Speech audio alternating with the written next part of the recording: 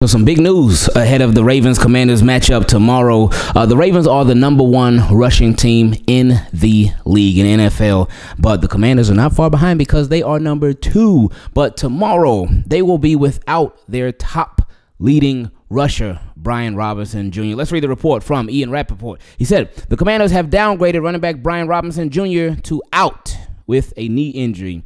He had been questionable. Austin Ekeler starts. And the significance about that, Brian Robinson Jr., he leads the Commanders with 325 rushing yards, also 5 touchdowns. So he ain't been no stranger to the end zone at all. But the next closest person to him in rushing yards, besides Jayden Daniels, because Jayden Daniels got 300 rushing yards. Brian Robinson Jr. has 325 rushing yards. Jayden Daniels has 300, but he's at quarterback. The next closest is Austin Ekeler with 150. So he got less than half of the rushing yards that Brian Robinson Jr. has. So a lot is going to be on Austin Ekeler's plate. But that obviously, we're not celebrating no injury, so don't get it twisted. But that does benefit the Ravens a lot. The fact that they will not be dealing with a Brian Robinson Jr. That's a big blow to the Commanders. Now, it's still going to be a tough game because, the Commanders, they still going to bring it regardless of Brian Robinson being out.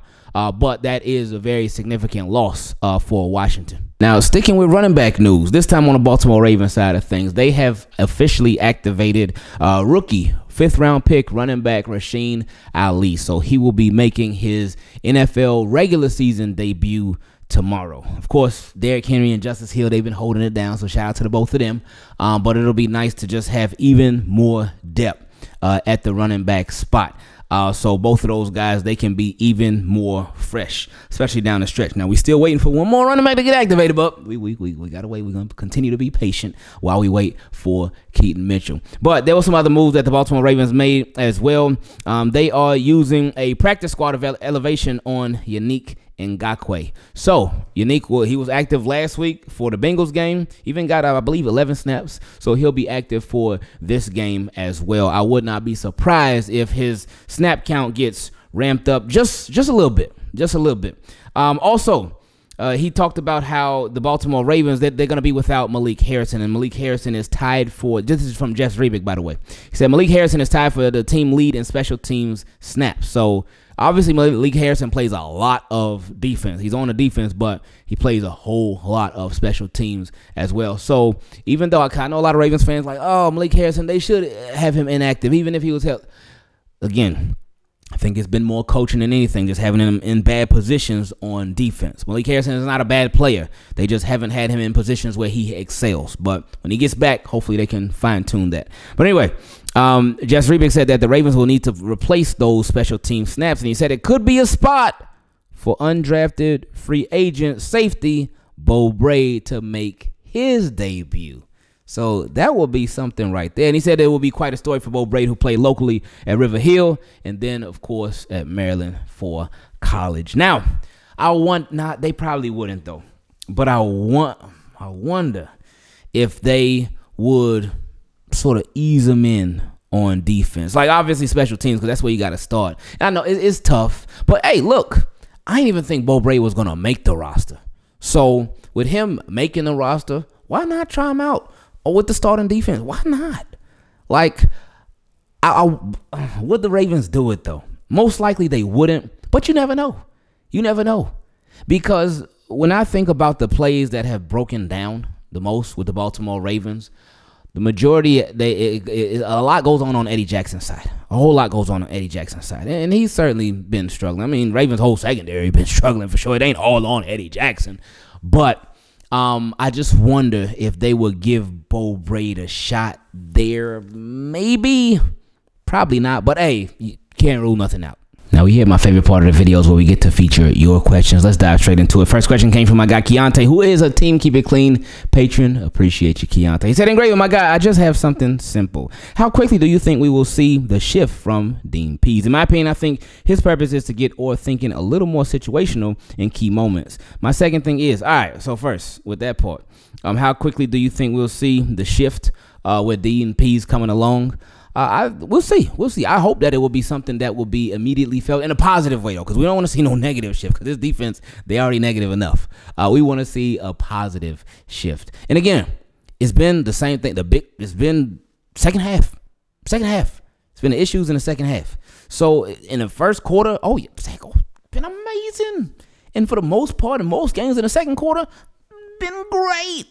But then it's that third and fourth quarter where it gets a little bit shaky and the lack of adjustments, they start to come into play. But hopefully with Dean Pease, he can just help Zach Orr have another set of eyes, just watching everything, just going over everything, just looking at everything from a different perspective. His next question, he said, my second thing is, I've been seeing Christian Kirk being tied to us. I think the spacing he would provide would be great, but my guy to go after is Romeo Doubs. I know he is improving, but he is big and could be another big target guy. What are your thoughts? Oh, yeah, I know he's a baller. He's falling out of favor over there with the Packers. He came out and did his public apology thing. You know, the whole PR thing got to go. But, yeah, that would be something. That would be different. That would be very different because he was on his way up over there in Green Bay, but things changed. The hierarchy changed, the depth chart changed, and he is not where he once was when it comes to the pecking order of wide receivers with the Packers. But Romeo Doubs, he's somebody that could come in and help. He come in and help. I don't think Ravens will go after somebody like that though. He's too young. He's too young, and I'm not even joking. He's too. Ravens they're not. The only young receivers that they will go after are ones in the draft. Whoa! Next question came from my guy Nonek. Shout out to my guy Nonek. He said, "Ingraven, it's been a while since I've asked a question." Yeah, it's been a long time, man. It's been a really long time, but I do be seeing you in the comment section. So I appreciate you. You are my guy. I always appreciate you, and I remember all your questions from way back. It's been a little while, but you always will send some super detailed questions. So I appreciate you. Much love to you, man. He said, it's been a while since I've asked a question. Congrats on the newest edition. Hope you and the fam are doing well. Oh, yeah, we're doing really good. I appreciate that, man. He said, my question, with Jayden Daniels' success as a dual threat quarterback with a great deep ball, efficient rushing, and high completion rate, the media love he's gotten has me thinking. Okay, let's see what it got him thinking about. He said, we know Lamar regularly performs miracles, which are readily criticized by sports media and opposing fans alike. Yeah, he does. But let's continue because I had something to say. But he said, if he walked on water, they'd say it was ice. If he turned water into wine, it would be the wrong kind.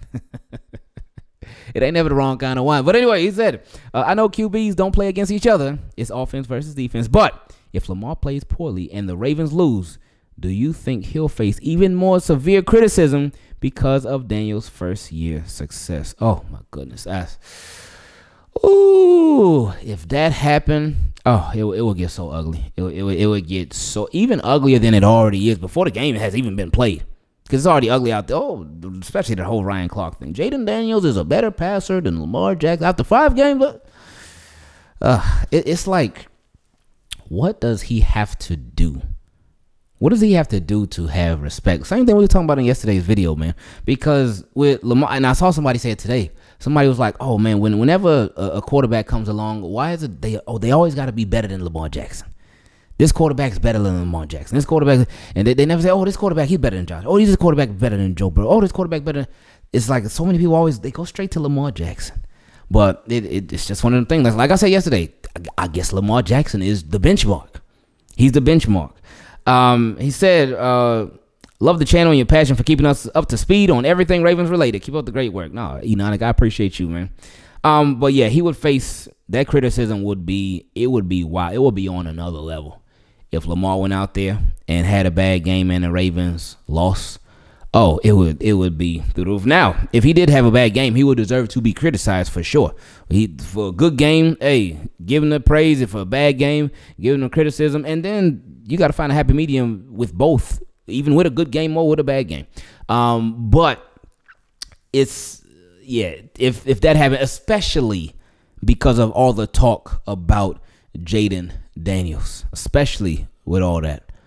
I feel like with both Jayden Daniels and Lamar Jackson, I feel like there's a lot of pressure being put on both. Not even just because of their records, to keep them afloat. Because Ravens, if they win, they will go to 4-2. That would be a beautiful thing. Jayden Daniels, if they win, they will go to 5-1. That would be a beautiful thing. But if they lose, you think about the Ravens being 3-3, and having lost to a rookie quarterback, who's been doing this thing, by the way, but all the comparisons and everything. But anything about Jayden, I feel like it's more pressure on the Ravens in this game to win than it is the Commanders, especially because with the Commanders, nobody thought that they would be here. Nobody thought that this would be their record. Like going into this Ravens game, nobody thought that 4-1. No way. Nobody would have thought that at all. So, but with the Ravens, like there were a lot higher expectations on them than there are for the Commanders. So if Commanders go out there and lose tomorrow, a lot of people will be like, well, it's the Ravens. Like they couldn't match up with them, and they're a veteran team. But if the Ravens went out there and lost tomorrow, oh gosh, yeah, let Lamar even sniff a bad game tomorrow. Oh, it is going to be very ugly. But hopefully we ain't even gotta have that conversation.